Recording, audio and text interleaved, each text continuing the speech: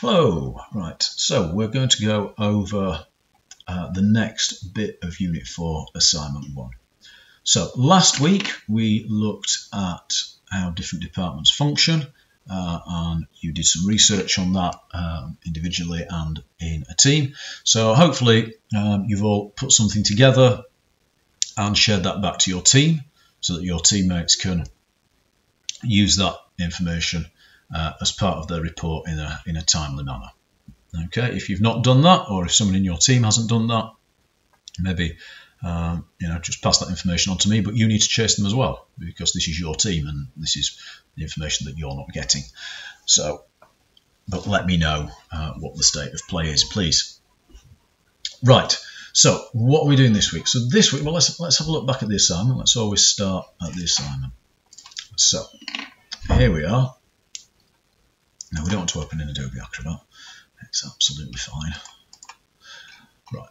So this week we're looking at information related to methods that give an engineering organisation could adapt to gain a competitive advantage. Copyright, design right, registered design, trademark, registered trademark, patent and Creative Commons.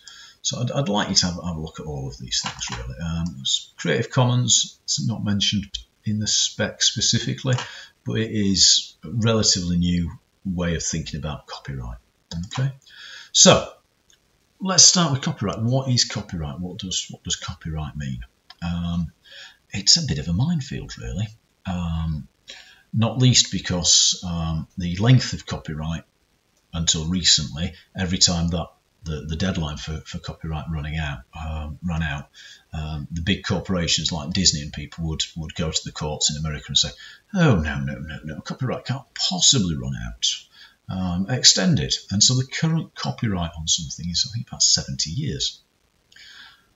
So that means that I can create something and then I can, without having to do anything else, I can benefit from that thing that I've created. I can get money from that, entitled to get money from that for 70 years. I wish teaching was the same. I wish I could copyright my lessons, and every time you used something you learnt in one of my classes, I got money because it was copyrighted. That would be lovely, wouldn't it? Imagine that. So we'll have a discussion about this in class. But how do you get copyright? Well, it's a right. You get copyright simply by creating something. So, for example, these things in the picture, pen grips. I think I've got copyright on these because in 1992, maybe 1991, for my A-level project, I designed some pen grips, and they look remarkably like this.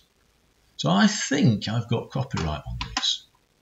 Now, of course, the problem is it's not worth anything, because it'd be quite hard to prove that I came up with that idea, and then I'd also have to prove that they are infringing on my copyright and that they have to pay me money. And of course, in order to do that, I'd have to go to court, and that would cost me money, which I don't have. So, because I designed these for my A-level project, I think I've got copyright on them. But again, copyright's only something we really worry about when there's money involved. So, should I go to court and try to prove that I have copyright of those? I don't know. Personally, I'm not that fussed. Right? But the point is that it's in the creation of the idea. So, for example, if I borrowed your phone and I took a photo of you or the class or anything really, who has copyright? Okay, if you want to pause the video if you're doing this in class and just have a discussion. Yeah, if I take your phone and take a photo with it, who has copyright of that? All right. So just pause and have a discussion for 5 minutes. Okay, welcome back. So the answer is me. I have the copyright of that image because I took the photo.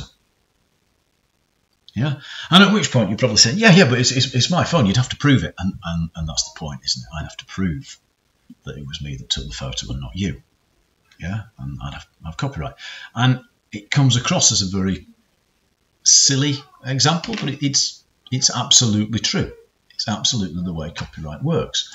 And if we have a look over here, he says, you'll see that we've got a picture of a monkey staring into a camera lens. And what does that monkey have to do with copyright dispute? Well, a wildlife photographer went into the deepest, darkest jungle and spent several weeks setting up cameras, taking photos, leaving cameras around, encouraging the monkeys to play with them. And this photo was actually taken by the monkey. So this monkey looked into the lens, pressed the button, and took its own photo. It's a selfie from the monkey. So it has been argued that the photographer that did all this work, because he didn't actually take the photo, he doesn't have copyright of this, and that this is now a public domain picture that anybody can use, and there's been, there's been court cases over it. And because of that, the photographer states that he's lost out on tens of thousands of pounds of earnings because this photo has been taken into the public domain, and he can't claim copyright because he didn't take the photo, because the monkey took the photo. So it's a very silly example, but it has, real life consequences and knock on, So if I took a photo on your phone, I have copyright, big deal. But if you then, if for whatever reason, you uploaded that to social media and that starts going viral, and suddenly you've got ad revenue streaming in, and you're becoming a multimillionaire off that one photo that I took on your phone, then I'm going to start wanting some of that money. And so copyright at that point starts to become something that you're concerned about. Okay, so that's copyright. Yeah, you don't have to do anything special for it. Just the act of creation confers you the right copyright. Okay, so that's interesting. So you can go to this website. That's Wikipedia. You can find out a little bit more about the copyright dispute around that. It's interesting. Honest. Okay, flicking back to the assignment. This is when you need to know about design right. So design right is another right like copyright, but tends to be more geared towards the physical form of something. Okay, registered design. When you see a logo and there's that little R in the circle. Yeah, it's a registered trademark, isn't it? Registered design is like, sorry, I'm getting all confused. Design right is something you get automatically. A registered design is an extension of design right, in that you register the design with the office of the department that deals with these things, and which I'm sure you'll tell me in your assignment. So it's a registered design, so you have more rights associated with that design because it's registered. You have more legal recourse to stop people stealing that design or using that design. Okay, it's registered design. A trademark is a mark under which you trade your company's logo or text in a certain font or picture. It's what you trade under. And again, just by trading under that, you have certain rights. But once a company business starts to get a bit bigger, it will register its trademarks. It goes to Trading House, and it registers the trademark, and that's where you see the little R in the circle next to a logo or something. It's a registered trademark, and that means that nobody else can use something similar. Or if they do, they can't be trading in a similar way. So, for example, Apple, you might remember. Well, you probably don't remember, do you? So there are two Apples. There's the Apple that you all know, that produces phones and computers, and the music store. And then there's also Apple Music, which is the record label of that little known band, the Beatles. Love them or hate them. So they both called Apple, both have an Apple as their logo. And the agreement was that, Apple could continue to use Apple for computers, because, no one would get confused with Apple for music. And then, of course, Apple opened iTunes, and suddenly things got nasty. So for quite a while after iTunes opened, you couldn't buy any Beatles tracks on iTunes because they were in dispute over the Apple trademark and infringement and things. So I don't know. There you go. You could probably find out a bit more about that if you wanted. So that's a registered trademark. Finally, patents. A patent is designed to give a window of opportunity, exclusivity for a new idea. So I think off the top of my head it's 5 years. Obviously, you can confirm this in your research. So you get a certain amount of time. The idea has to be novel, so it's got to be a new idea. Then nobody else is allowed to develop that idea until you've brought it to market. Originally, I believe it was intended so that smaller companies wouldn't be done over by larger companies with more resources. So I've got a brilliant idea, and then it gets taken to market by a competitor first. So now if you had a patent, you could stop the larger company from doing that by taking them to court for patent infringement.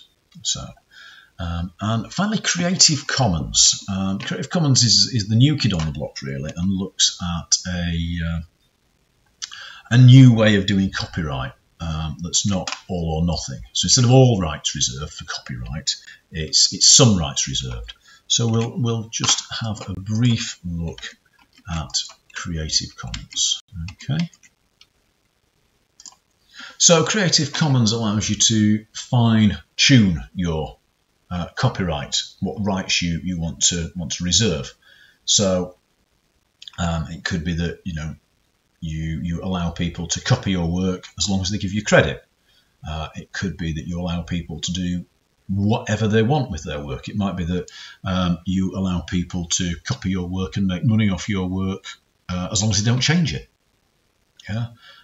So there's a whole different range of settings you can share for your Creative Commons license. So it might well be the future for creative for copyright, because at the moment copyright is a bit of a nightmare. I've got a friend at the BBC who has to vet clips that go in BBC programmes for copyright, and it's if there's a piece of music playing, they need to find out who played the piece. If this was a piece of background music in the clip, then they have to find out who's playing the piece of music in the background in the clip, so that they can get royalties for that. And it's a bit like YouTube videos have been taken down for having some music on in the background, because somebody somewhere wants some money. So that's just a brief overview of what we need to be researching and making notes on and getting ready for a report this week. Okay, so I'll just point out this video here, which is fairly entertaining, 40 minutes long, but it does dive into the intricacies and pitfalls of copyright. So if you want a entertaining insight into the world of copyright, I'd recommend that video. And so below here we've got various websites that will help you research and deepen your understanding about copyright. Obviously other websites are available. If you find any particularly good ones, let me know and I'll add them to the list. And that's your task this week then, is to find out about copyright, design right, trademarks, and the other things mentioned in the assignment, and to research those and to start to incorporate those into your report. Okay, next week we'll be looking at the wonderful excitement that is contracts and warranties, and then the week after we'll be wrapping it all up and handing in an assignment on Friday. All right, thank you very much, and I'll see you soon.